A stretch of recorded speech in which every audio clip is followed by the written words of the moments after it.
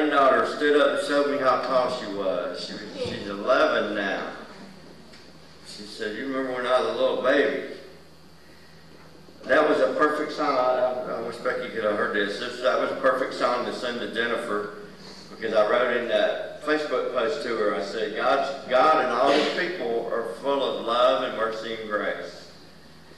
So we need to pray for that young lady, that she'll get in church and grow as a Christian. There's so many people I know that claim they're Christians, and they say they're Christians, and they post things on Facebook, but they just don't go to church. I don't understand it. The Bible says that as believers that we grieve differently than those that are not believers. So when we lose loved ones, we don't grieve like non-believers, because we know there's a heaven and the reality of heaven where those people are going to go if they know the Lord. So sometimes we even joke about it. So my little joke today is joking about that. And it says this. Somebody wrote, "After my funeral, I want one of my friends to take my phone and text everyone, 'Thanks for coming.'"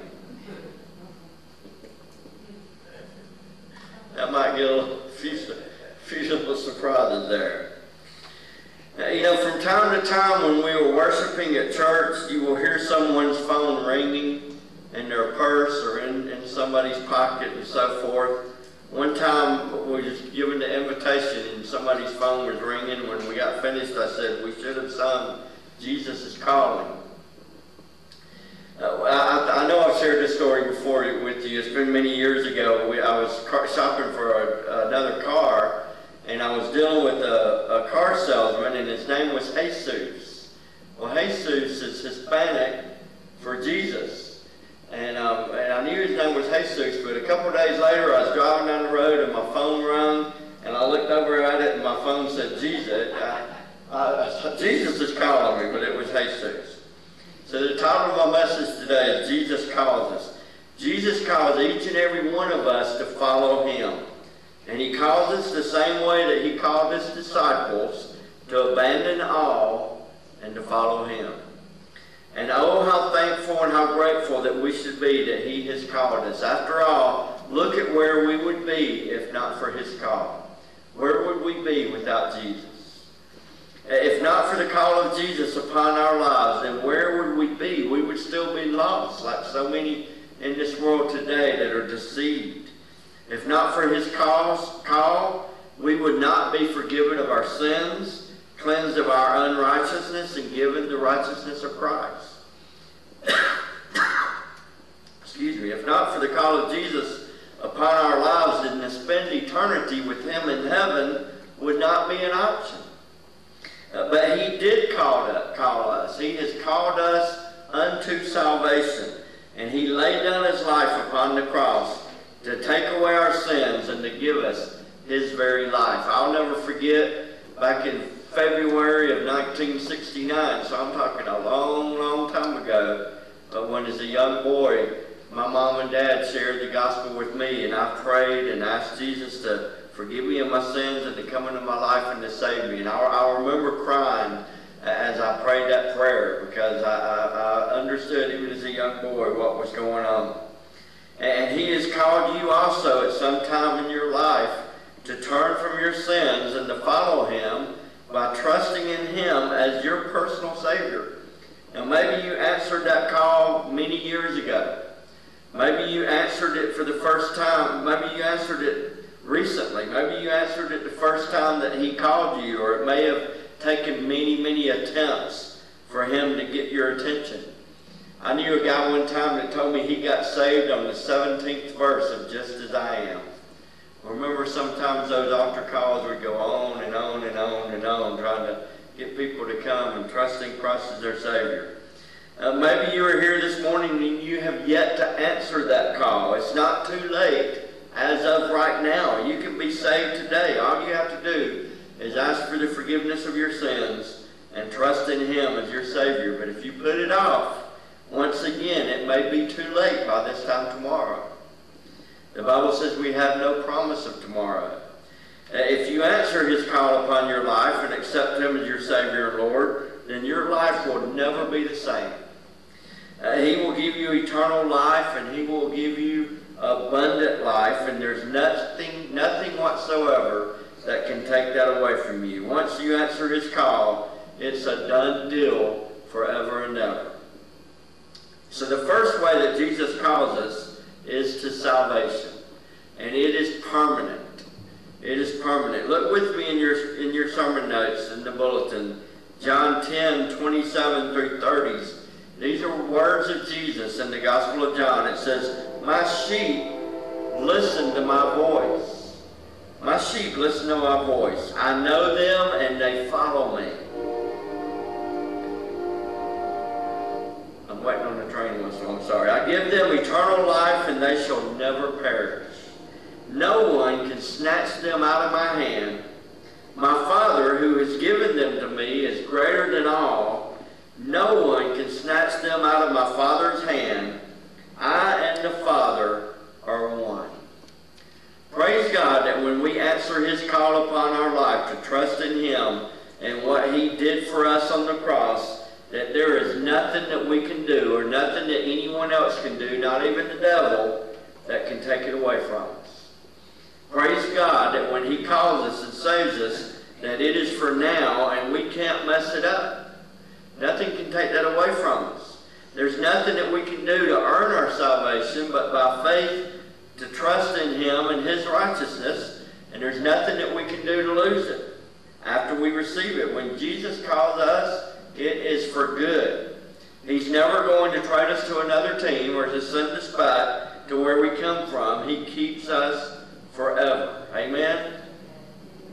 Don't ever let the enemy, the devil, tell you a bunch of lies that we can lose our salvation or do anything to mess it up or to undo it. It was taken care of at Calvary when Jesus shed His blood to wash us of our sins, and nothing can undo that.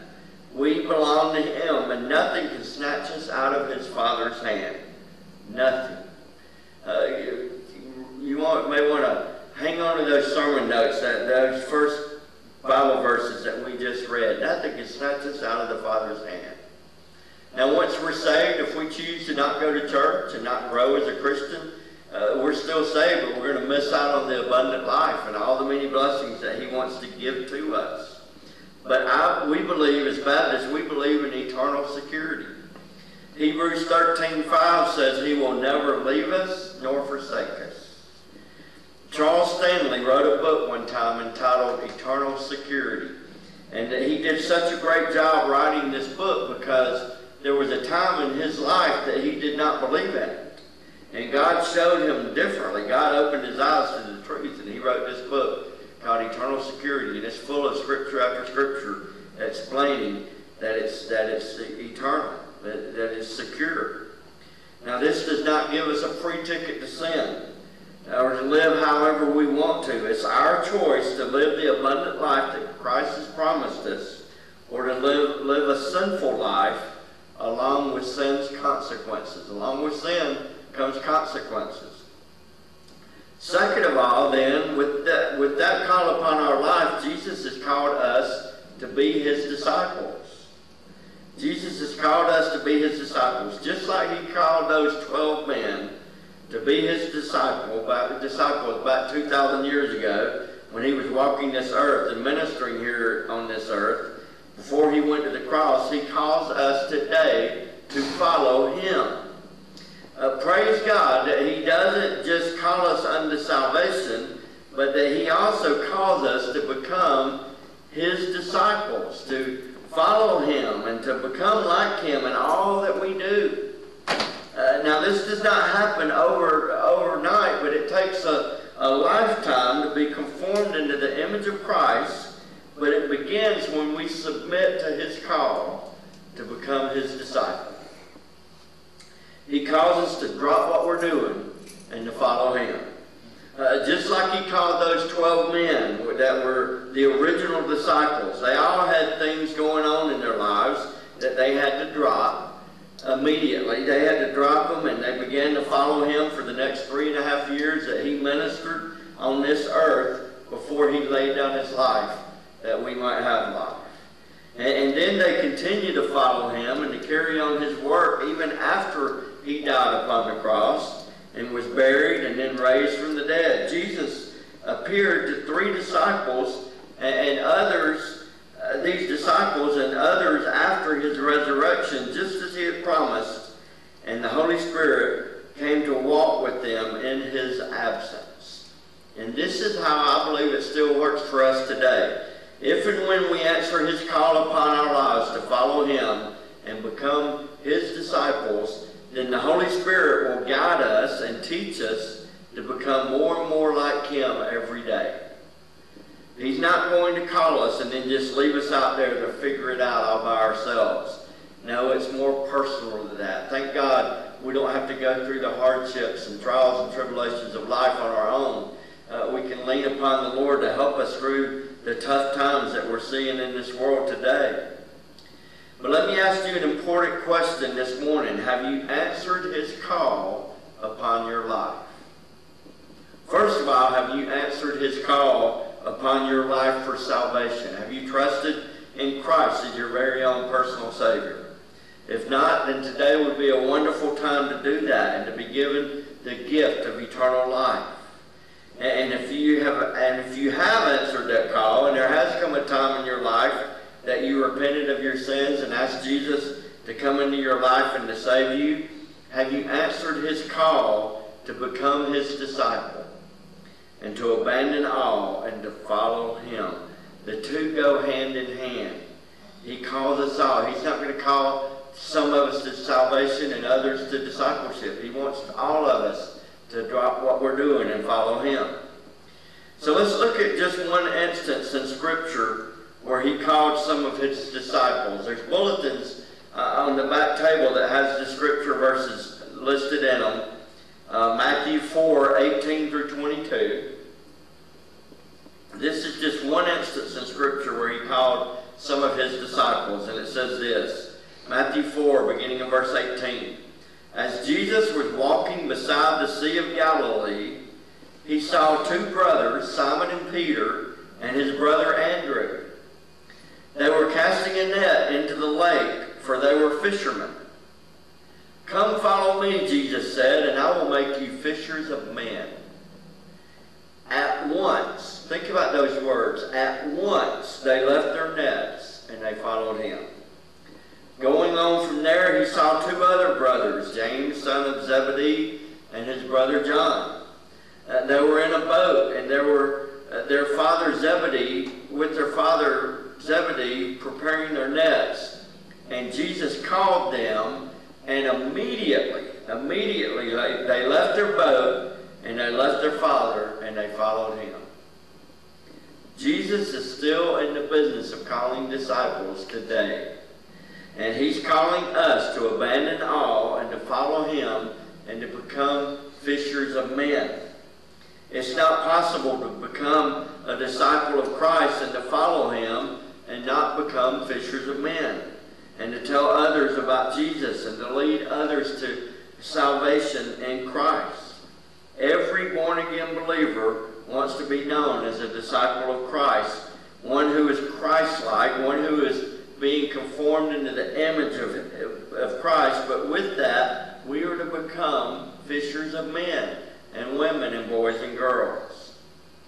That's part of being a disciple, is to make more disciples of others by leading them to the cross. And we all want to be obedient to this one that has laid down his life that we might be saved and have eternal life and abundant life. No true Christian would refuse and say no. Now, I believe that we all want to follow Christ. We all have the desire to follow Christ, but are we willing to become completely sold out and follow him 100% and not just some? That's the question this morning. Are we willing to follow him 100%, to give him all and not just some? When Jesus calls us, there are many things that he's calling us from and many things that he is calling us to. We can't become disciples of Christ without making some changes in the way that we live our lives and even the way that we think and act in every area of our lives. We are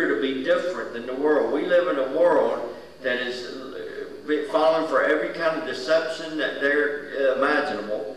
We were talking in Sunday school about some things that are just unbelievable, of how the younger generation is just being deceived and into following things that just are not true. If we're going to answer this call upon our lives to be His disciples, then we must consider the cost.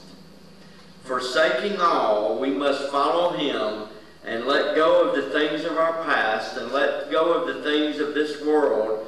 These first disciples we see here not only left their boat, but they also left their Father also. So there's several points that I want to mention this morning that I believe to be a part of God's call upon our lives. I think there's 7 of them. Beginning with number 1, Jesus calls us to leave all sin. Jesus calls us to leave all sin. Notice that I did not say Jesus calls us to leave some sin, but all sin. So let's get personal this morning. Is there some unconfessed sin in your life that you are not or have not been willing to let go of? Now, people don't like it when the preacher gets to meddling and starts preaching on sin. That can make us uncomfortable. Unless he just concentrates on the sins of other people instead of us.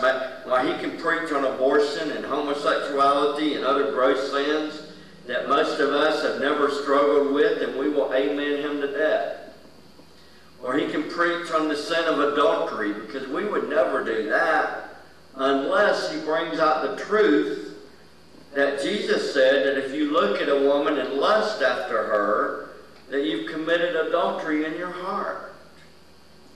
Or he can preach on the sin of murder, because none of us would never do that unless he brings out the fact that Jesus said that if you hate someone, that you have committed murder in your heart.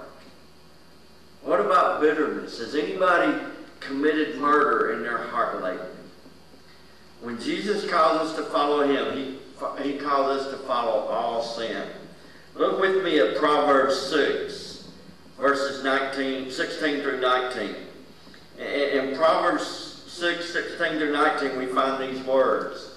There are 6 things the Lord hates, 7 that are detestable to him: haughty eyes, a lying tongue, hands that shed innocent blood, a heart that devises wicked schemes, feet that are quick to rush into evil, a false witness who pours out lies, and a man or a woman who stirs up dissension among brothers.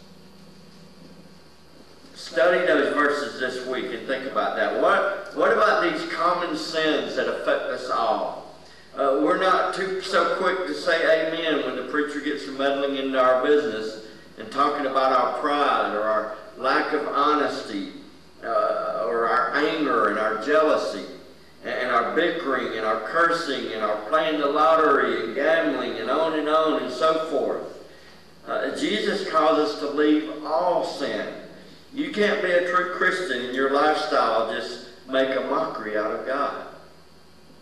Number 2, Jesus calls us to serve him better. Jesus calls us to serve him better. What are you doing in the way of serving the Lord within the local church or within the community? Here's a few questions for us to consider. Number 1, think about this morning. What if everyone in the church attended church as often as you do? Would we have that many people here? Number 2, what if everyone else in the church gave and tithed the same amount that you gave? Would there be enough money to pay the bills? Number 3, what if everyone in this church invited people to come to church with them as often as you do? Would we ever have any visitors? Number 4, what if others in the church were involved in ministry as much as you are? What if everyone worked in ministries around the church and taught Sunday school and so forth and called and checked on the sick as much as you do? Would anything get done? How about encouraging others at church instead of complaining all the time? We all need to stand up and become more committed to serving him better. Jesus called all of us, again all of us, not just some of us, to serve him better. So let's follow him completely like real disciples. Number 3, Jesus calls us to a deeper prayer life. Jesus calls us to a deeper prayer life. How is your personal prayer life? This is one that probably convicts us all. I pray a lot. I pray all day long, but I'm too guilty of doing it on the run. Well, we all need to slow down a little bit and spend a little more quality time with Jesus on our knees. Focus on the task at hand, the miracle of prayer. Do we believe that God will answer our prayers like he's promised if and when we pray according to his will? Do we have enough faith when we pray? Do we pray for others as much as we pray for ourselves? Do we pray selfishly? Do we lift one another up in prayer, not just when there are physical needs, but do we pray for one another spiritually? Do we pray for those that are lost like we should, those that are lost and deceived? And if we do we just pray for them, or do we pray that God will use us, that we'll be the ones to lead them to Jesus? If Jesus answered all your prayers this week, would anyone be on their way to heaven? Think about that. I'm going to read that again. If Jesus answered all your prayers this week, would anybody be on their way to heaven? Are we willing to pray that God will show us his will for our lives and that his will should be carried out no matter what that means? Or do we think that our agenda is more important than his agenda? When he calls us to follow him, that is when we are supposed to go by his agenda, not ours. Are we that willing? Number 4, Jesus calls us to read the Bible more.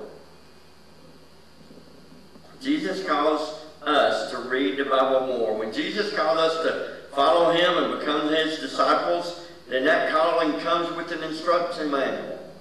We don't have to wonder what to do, and thank God it does. It has all the answers for life. We know exactly what we are to do and what we are not to do in order to become a great disciple. And most of all, how to carry out a personal relationship with him. This is how God talks to us and guides us through life by his inerrant and infallible word. And Jesus doesn't call us to just carry it around with us, but to read it and to follow its advice. We're not talking about leaving the Bible in the car all week so you'll make sure you have it on Sunday, but carry it with you and read it and use it. And do what it says, and you will be blessed beyond measure. And no, it doesn't do a whole lot of good to just say, well, I'll listen to about half of what the Bible says, but the other half, I'm not sure about that. I want to do things my way. No, it doesn't work well to obey. It doesn't even work well to obey 95% of it. It's all or none. We either follow him wholeheartedly or we don't follow him at all. And we can't fool him. He knows he knows our hearts and he knows our feelings. Number 5, Jesus calls us to trust him implicitly. Now, this is not a spelling test. I know that's a hard word. Jesus calls us to trust him implicitly. Following God and following his word, the Bible, is not a heavy burden. Once you do it and get a taste of it, you'll realize how good God is and how he knows what's best for us. It's the key to the abundant life. Jesus promised us in John 10, not only eternal life, but abundant life in this lifetime. It's not just a bunch of do's and don'ts.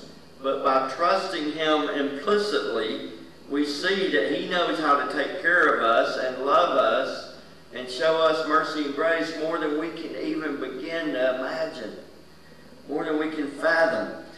We can't be true followers of Christ and not trust him for everything in life. Nobody's ever followed someone that they did not trust for the direction that they were going in. If that's the case, they would not be following him. They would be going off in their own direction. So what about you this morning? Do you trust him in everything? Do you trust Him when it seems like the world's falling in around you and everything's going wrong? Do you trust Him when hardships come? Do you trust Him when things are going great? Do you trust Him in everything? Or instead, are you doing your own thing and going in your own direction? Is it His plan for your life, or is it your plans? Number 6, Jesus calls us to witness more consistently. Jesus calls us to witness more consistently. We've already talked about the fact that Jesus calls His disciples to be fishers of men. Have you been doing any fishing lately? Have you been sharing the gospel of Christ or the love of Christ with others? True followers of Christ will tell others about Him. It's not meant to be a secret. When's the last time that you shared your faith or your testimony or your story with someone else, just telling them about what Jesus has done for you, how He saved you, how He pulled you out of the miry pit of sin like He did me? Invite them to come to church with you. We must do it daily. Let me ask you this. Who are you praying for right now who needs the Lord? Who are you praying for right now who needs the Lord? You know, I've got these little homemade tracts that we've been giving out for 14 years now. There's some on the table in the back, and there's some on the front row. They're called Eternity Past to Eternity Future. I hope and pray that you'll take some today off the front row or off the back table and take them with you this week and give them to somebody. Give them out to someone. Number 7, the last one, Jesus calls us to greater faithfulness. Jesus calls us to greater faithfulness. If we want to follow Jesus and be like Jesus, then we will be faithful. Because, oh, He is so faithful to us. Amen? We sing that song, great is His faithfulness. He's so faithful to us, faithful in all that He's called us to do. And let me tell you this, He'll never call you to do anything that He won't equip you to do it. If somebody asks you to teach Sunday school or to sing a song or to do whatever, He's not going to call you to do anything that He will not equip you to do it. He's not just going to put you out there on your own. He'll equip you to do it. Great is His faithfulness. Jesus calls us. Jesus calls us unto salvation. And then He calls us to be His disciples. And He calls us to do these 7 things that we talked about this morning. I'm going to repeat them. Jesus calls us to leave all sin. Jesus calls us to serve Him better. Jesus calls us to a deeper prayer life. Jesus calls us to read the Bible more. And Jesus calls us to trust Him implicitly. And Jesus calls us to witness more consistently. And Jesus calls us to greater faithfulness. So once again, have you answered His call? Most importantly of all, have you answered His call to salvation? Have you trusted in Christ as your personal Savior? And then have you answered His call to become a disciple? Let us pray. Dear Heavenly Father, we thank You for the time we've had this morning looking into Your precious Word. And Father, we just thank You so much for calling us, Lord. We thank You that Jesus came and laid down His life that we might have life. And Father, we just thank You that as we trudge our way through this world, this difficult world, this mean world that we live in, this world that seems to have more non-Christians than Christians, or Lord, that we're not alone. We know that You have called us. Those of us that have trusted in You as our Savior, there had to have come a time in our life where You wooed us and called us to become a believer in the Lord Jesus Christ. And we thank You for what He did for us upon the cross.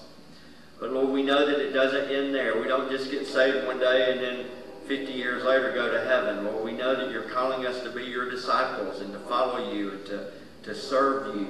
And Lord, I just pray that each one will understand that life becomes significant, and life has meaning and has fulfilling and is full of joy and peace once we start following You and growing in our relationship with You as a Christian. Lord, we just thank You for Your call. I pray for each one of us here today that we would answer Your call and serve You more. In Jesus' sweet and precious In holy name we pray. Amen. Amen.